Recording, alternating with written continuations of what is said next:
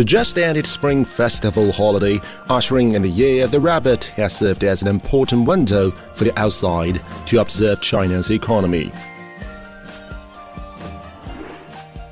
308 million domestic trips were made in China, generating a domestic tourism revenue of 375.843 billion yuan, up 30% year-on-year.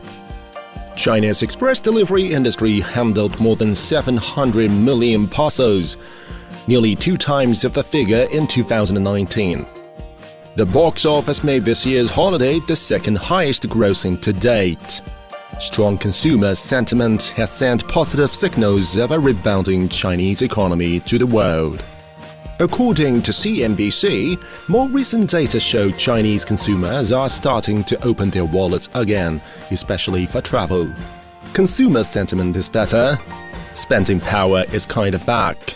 Citing Nomura's chief Chinese economist Ting Lu said in a report, pent-up demand is being released as many people rush to scenic spots, watch firework shows, and crowd into restaurants and hotels. DW reported on his website that after the week-long Lunar New Year holiday, with consumption rebounding, people are feeling more positive about the economic prospects. The Rising Nippo, an English newspaper in Nippo, wrote on his website that the economic impact of the Spring Festival period will be significant in setting the tone for the year ahead. In particular, it will mark the return of China's consumer, retail, leisure and travel industries. Citing an observer's analysis, it says the Year of the Rabbit will be a more prosperous one for everyone involved. Financial Times in UK reported on January 29th that multinationals including Unilever have said in recent weeks they were expecting a rebound in demand in China, and banks including Morgan Stanley have increased their Chinese growth forecasts for 2023. The recovering Chinese economy is also heating up the global economy.